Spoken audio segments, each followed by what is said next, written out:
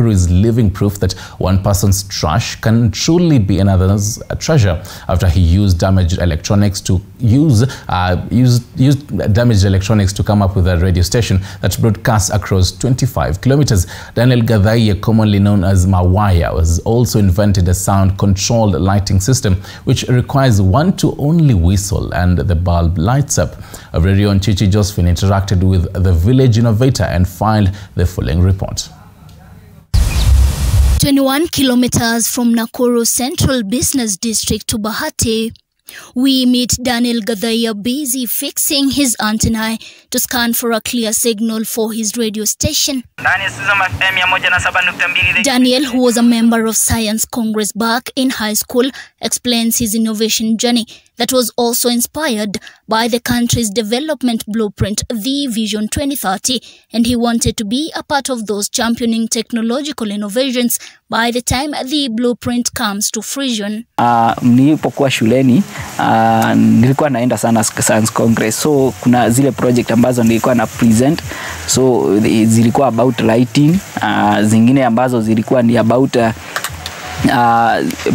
zilikuwa ni about frequencies and na kile kitu ambacho nilikuwa nafanya sana, kile ambacho nilikuwa napenda sana, nilikuwa napenda kufanya kitu practical, si kusikia, si kitu ya kusikia, nilikuwa napenda sana kufanya kitu practical. In 2013, he invented a transmitter that broadcasted across 200 meters, and later in 2019, he came up with another that he says has been so helpful in passing important information to the community. I did a project ambayo ilikuwa inaitwa ni transmitter, but by that time ilikuwa ina cover a range of 200 meters, about 500 meters, but sikufa moyo from I think it was 2013. So in 2019 hapo ndio nilipata upanuzi wa mind sana, cause huwa nafanya research pore nafanya research kuhusu those transmitter. So I made a transmitter, and this a transmitter may help sana, in fact in our community, even in our area imesaidia sana, because yangu ina fikisha information. The 101.7 Mawaya FM now broadcasts across approximately 25 kilometers, a project that the villagers proudly laud as one of their own. Yes, kibao chake Judy K, thank you Jesus, ndani ya studio za FM 107.2. Unaweza wasiliana nasi kupitia SMS number 0790529915. Kama vile ambavyo nilikuwa na kupromise, I'm going to be back. Kijana kona innovation mingi amefanya, tunasikiza radio mpaka tukiwa pale tunafanya kazi ya pikipiki. Utoto yake aliaja kama ako form 1, akaendelea na vitu mingi, hata anapeleka radio huko shule, inakuwa tu ikiibaga huko miski. Kufika form 4 nikaambiwa na mwalimu, tutapisha hii kitu ya mtoto hii ndio asome, na ikawekwa, nikaitwa huko na ikawekwa. Yes, Steve, nakuona sana pale upande wa Facebook mkiwa na Riza, na waona tena sana. Thank you.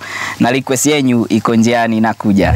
Usitoke. In 2020, Daniel took his innovation a notch higher and invented a hand club bulb, and later broadened his project and invented a sound command switch which requires one to just whistle and a bulb goes on.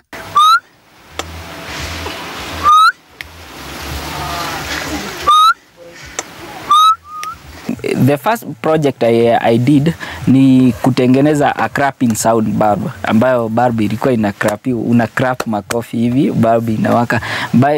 By that time nikaangalia, nikaona maybe kuna watu ambao hawawezi ku crap, kuna watu ambao hawawezi maybe hawana mikono, maybe walemavu. So nika realize sound, watu wengi they are gifted in sound. He says that his personal challenges inspired him invent the system, adding that this will go a long way in assisting people with disabilities who cannot reach a light switch. Watu wengi tumesikia, watu wengi wamekuwa shock. Nikaangalia nikaona hakuna mahali unaguza stima, so hakuna mahali ati mtaenda mwenye tu ana deal na hiyo kitu ni yule mwenye ataguza stima tu, ni yule mwenye ana install the gadget. Lakini ukiwa nyumbani tutakuwa una command tu. His proud parents explain that Daniel has been their source of joy as they call on well-wishers to help him accomplish his dreams. Kama huyu kijana ukimsaidia, ako na mambo mengi, ataweza kusaidia vijana wengi, na kusaidia vijana wengi ni kusaidia Kenya yetu. Na tulisema hii serikali yetu ni ya mahasara.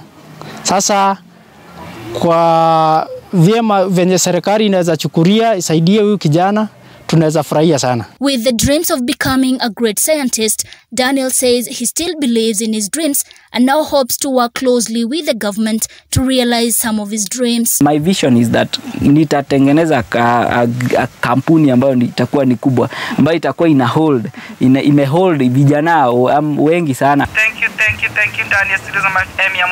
Daniel is the great mind behind these great innovations, a clear indication that Kenya has great potential. But the question remains, who will hold their hands throughout this journey?